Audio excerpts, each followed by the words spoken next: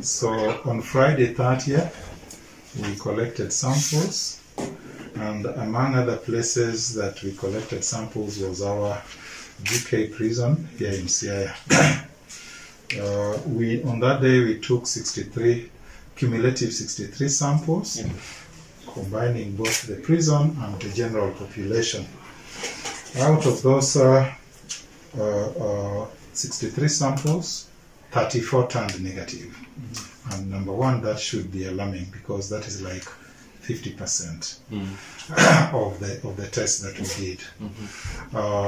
Then out of those 63, 33 were from the prison, and 28 turned positive. That even alarmed us. So based on that, we got these results on Friday night. So on Saturday, we then visited the prison to find out what could have triggered that. What happens is that the way the prison has organized itself since the pandemic began is that they have separated blocks. Blocks for the general population who are already serving terms, meaning the population that never leaves the facility, and a block which they call quarantine stroke isolation, where they put all new remandees.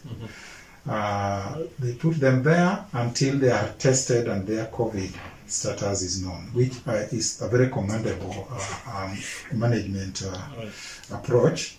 So all the 33 samples that we got were from this quarantine block, and it is that population that gave us the 28 number. So on Saturday we went there and we did preliminary assessment and put in place measures, improved a few measures. Those were my technical officers. But yesterday now we met with both myself and my team and the prison commander and their team to now come up with firm strategies on how we were going to deal with the situation. After assessing the quarantine itself, we felt that we were not safe with the tests that were done. So we made a decision also to test the remaining inmates who were in that block. And yesterday we tested 38 rapid tests. Remember, these are people whose freedoms are curtailed by the law, but we were able to overcome that because the prison authorities went and they assessed our facility. The good thing is that that facility is on its own compound.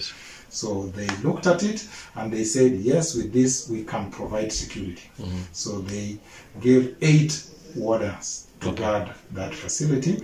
Of course, outside. They don't access inside the isolation unit because of the obvious dangers. With regard to the ones who have remained there, we also put in place a number of measures. We built a small dispensary at the prison to serve the inmates, so that we reduce moving inmates to the local facilities outside the prison. It was cumbersome because an inmate must be accompanied by an armed officer all the time. So we have a dispensary there. So we have reinforced that dispensary. There was only one nurse from us and another nurse by the prison. We have added them 2 nurses so that we enhance the capacity, because now we want that institution to be monitored on a 24-hour kind of arrangement, and that cannot be achieved if the human resource is so limited. We have also entered in an arrangement where fumigation will be done on a daily basis at that institution. Luckily they had the machine, so we will be giving them the requisite substance to do that. So overall, must remain on top of things, especially in the prevention.